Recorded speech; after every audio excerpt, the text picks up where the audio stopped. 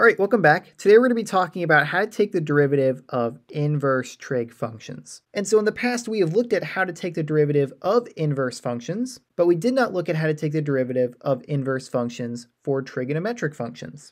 And so before we can talk about how to take the derivative of inverse trig functions, we first need to establish what the inverse trig functions are. And so consider the sine function. You'll see that I have its graph right here. And remember that in order to have an inverse function, a function needs to have only one value of x for each value of y. And if it doesn't, then we need to restrict its domain. And so what you're going to find for the trig functions is that every trig function has an inverse relationship, but they only have an inverse if their domain is restricted. And so if we look at the graph of the sine function here, is it true that there is only one value of x for each value of y? And we can see very quickly that that is not true, right? We can see that when x is equal to 0, y is also equal to 0, right, at the origin here. And when x is equal to pi, y is equal to 0. And when x is equal to negative pi, y is also equal to 0. And so this could continue on forever, right? I don't have the entire sine function graphed here, but this would continue to oscillate around the x-axis,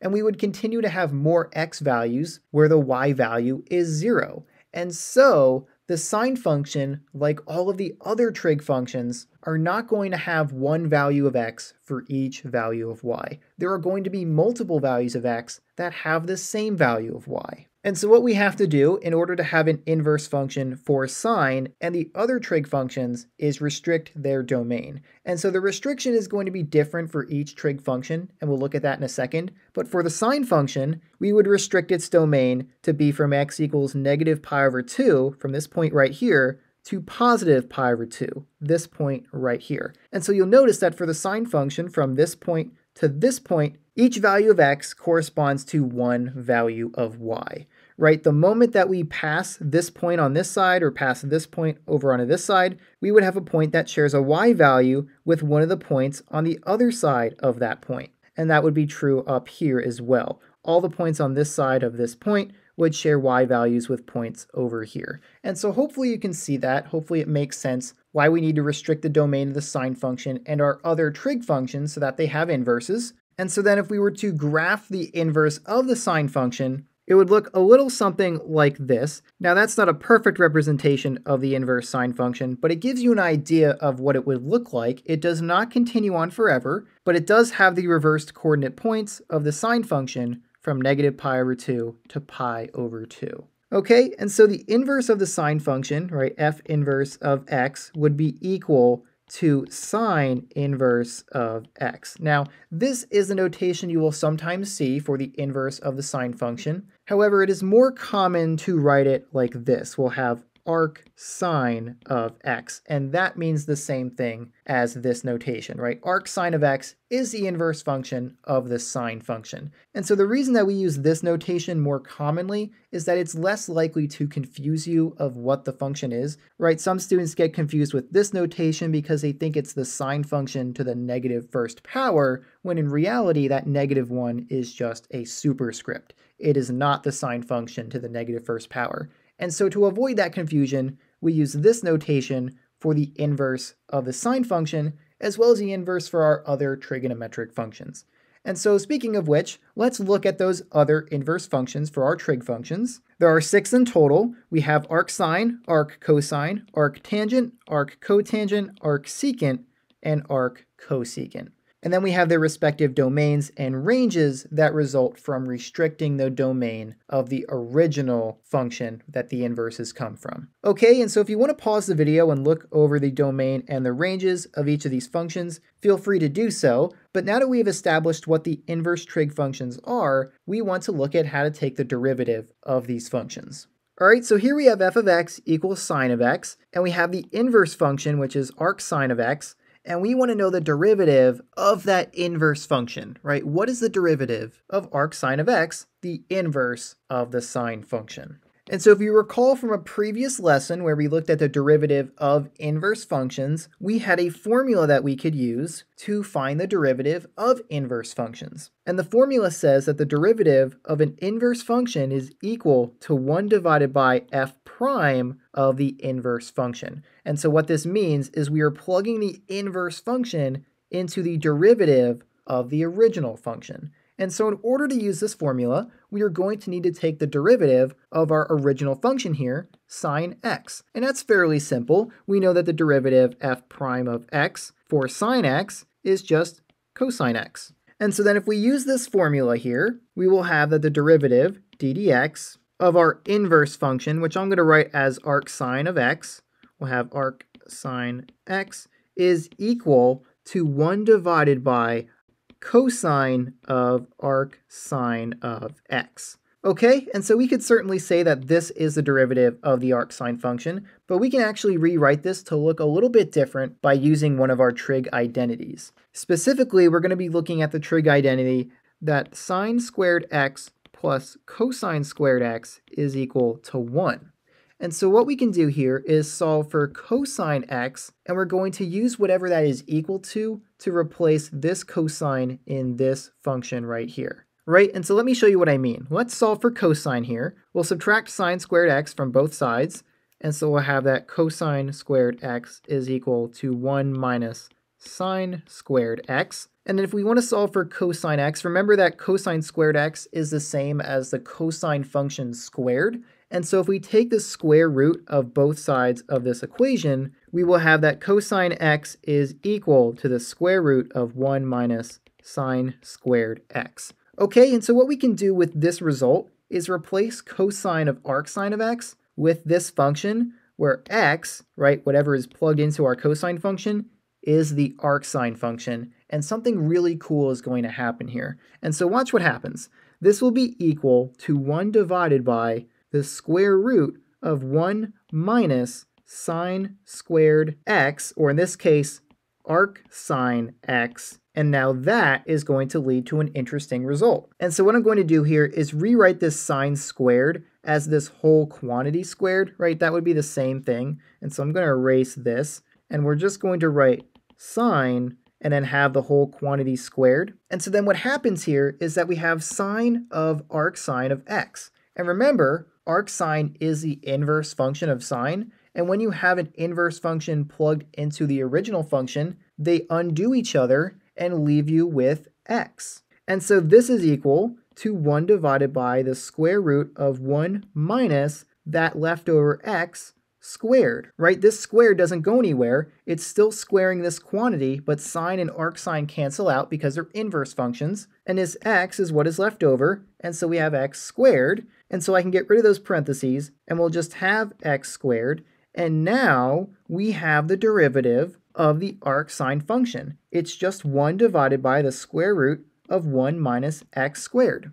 And so if I clean up my work a little bit here, we can also have another form of this derivative where you have arcsine of some function other than x, right? In a scenario where you would need to use the chain rule. We would have that the derivative with respect to x of arcsine of some function u that is defined with x would be equal to 1 divided by the square root of 1 minus u squared times the derivative of u du dx, right? That would be the application of the chain rule for this derivative rule. And we could rewrite du dx to just be u prime and then multiply it through the numerator. And so we would have that u prime divided by the square root of 1 minus u squared is the derivative of arcsine of u. Okay, and so we could go through the same process for all of the other inverse trig functions and find their corresponding derivative rules. However, for the sake of time, I'm not going to go through the derivation of each of the derivative rules. We're just going to look at them as a whole now, and then we'll look at an example of using each of those rules. All right, so here's our derivative rules for all of the inverse trig functions. You'll notice that they kind of come in pairs in terms of their similarities. For example, the derivative of arcsine, which we just found, is u prime divided by the square root of 1 minus u squared. But notice that the derivative of arccosine of u is the same derivative, but negated, right? It's the same derivative as arcsine of u, but it's the negative version of that derivative. And then we have the derivative of arctangent of u, that is equal to u prime divided by 1 plus u squared. And the derivative of arccotangent of u is the same as that derivative, but negated, right? We have negative u prime divided by 1 plus u squared. And it's also true for this pair down here with secant and cosecant. The derivative of arcsecant of u is equal to u prime divided by the absolute value of u times the square root of u squared minus 1. And the derivative of arccosecant u is that same derivative, but negated. Okay, and so when you're trying to learn these derivative rules, try to learn them in those pairs of arcsine and arccosine, arctangent and arccotangent, and arcsecant and arccosecant. Right, you only really need to remember 3 derivatives, but you just need to remember what their partner function is so that you can negate that derivative for those functions. Okay, so try to learn them in pairs if you can. It's going to make it a lot easier for you to remember these derivative rules. And so now that we know all of these rules for the derivative of inverse trig functions, let's look at some examples where we use these rules. Okay, so first up we have the derivative of 3 times arcsine of x. And so if we're going to take the derivative of this function, we need to know the derivative rule for arcsine, which we have right here. And so if we use that rule, this will be equal to that constant multiple 3 times the derivative of the arcsine function. And so in this case, u is just equal to x, and the derivative of x, or u prime, would just be 1, right? The derivative of x is 1. And so we'll be multiplying by 1 divided by the square root of 1 minus u squared. And remember, u is equal to x, and so we will have x squared. And so if we simplify, this is equal to 3 divided by the square root of 1 minus x squared. And that is the derivative of this function. Next, we have the derivative of arccosine of 3x. And so here we have the derivative rule for the arccosine function. Remember, it's the same derivative as the arcsine function, except it's negative. And so if we use that for this function, u is going to be equal to 3x. And so we'll start by having that this is equal to negative u prime. And so that's going to be the derivative of 3x, but then with a negative in front. And so the derivative of 3x is just 3, right? The derivative of x to the first power is just equal to its coefficient. And so in this case, that's just 3. And so the derivative is 3, but you need to remember that it's going to be negative for the derivative of arccosine. And so we'll put a negative out front, and then that's divided by the square root of 1 minus u squared. And in this case, u is 3x, and so we will have 3x squared. All right, and so then we can simplify this by squaring 3x, and we'll have that this is equal to negative 3 divided by the square root of 1 minus 3 squared, which is 9, times x squared, which is x squared. Okay, and so that is the derivative of this function. Next, we have the derivative of arctangent of x cubed plus 1. And so here we have our derivative rule for arctangent of u, and that's going to be u prime divided by 1 plus u squared. And so in this case, u is equal to x cubed plus 1. And so the first thing we want to do is find u prime, and so that's going to be the derivative of x cubed plus 1. And so this will be equal to that derivative in the numerator here. So the derivative of x cubed, using the power rule, is going to be 3x squared, right? We multiply the 3 down and subtract 1 from the exponent. So we have 3 times x squared, and the derivative of 1 is 0 because 1 is a constant. And so 3x squared is u prime, that is the derivative of our inside function u, and we're dividing by 1 plus u squared. And so u is x cubed plus 1, and so we will have x cubed plus 1 squared. And then that's it. There's no simplifying that we really need to do here, and so this is the final answer for this derivative. Next, we have the derivative of arccotangent of e to the power of x, and then we have our derivative rule here for arccotangent, but remember that is the same thing as the derivative of arctangent, except it is negative. And so in this case, u is equal to e to the power of x, and so we'll start by finding the derivative of e to the power of x, right? That would be u prime, and so this will be equal to the derivative of e to the power of x, which is just e to the power of x, right? The derivative of e to the x is itself, and remember to make that negative so that you follow this derivative rule. And so we will have negative e to the power of x divided by 1 plus u squared. And remember, u is e to the power of x, and so we will have e to the power of x squared. And so if we simplify, we'll have that this is equal to negative e to the power of x divided by 1 plus e to the power of x squared. And remember, when you have a value with an exponent and that is raised to a power, you multiply those exponents together. And so 2 times x is 2x, and so e to the power of x squared is e to the power of 2x. And so this is the derivative of this function.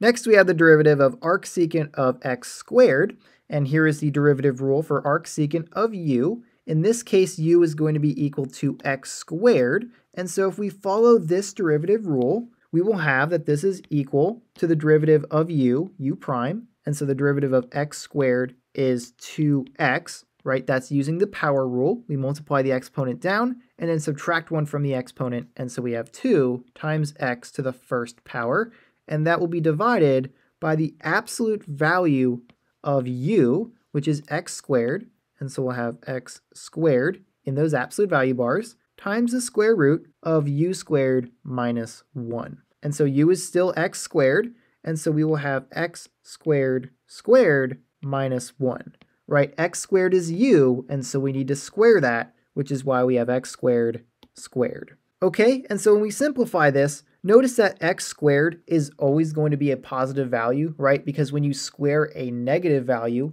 it becomes positive.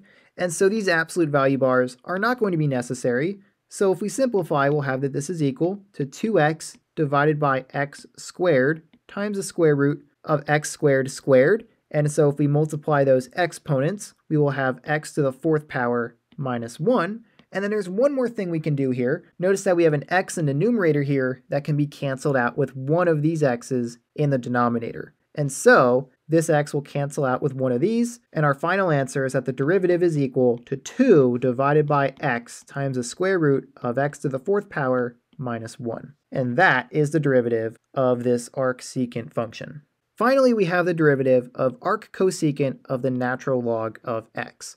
And here we have our derivative rule for the arccosecant function. And remember that this derivative is the same as the arcsecant function's derivative, except it is negative. And so in this case, u is the natural log of x. And so to start, we are going to be taking the derivative of u, or u prime. And so the derivative of the natural log function is just 1 divided by x, right? Remember that the derivative, d dx, of the natural log of x is equal to 1 divided by x. And so we'll start by having that this is equal to 1 divided by x, and then remember that it needs to be negative for the arccosecant function, so this is a negative, and that will be divided by the absolute value of u, and so we're going to have the absolute value of the natural log function, and then times the square root of u squared, which is going to be the natural log function squared, and then minus 1, and so we'll have minus 1.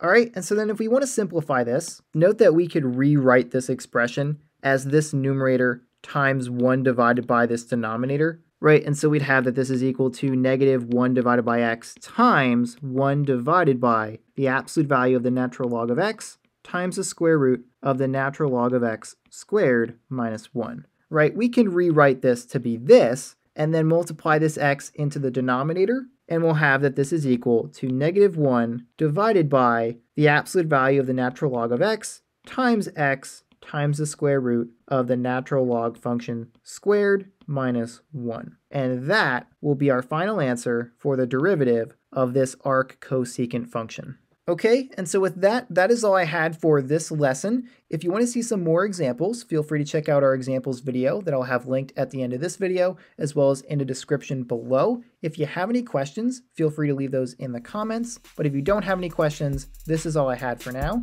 so I will see you next time.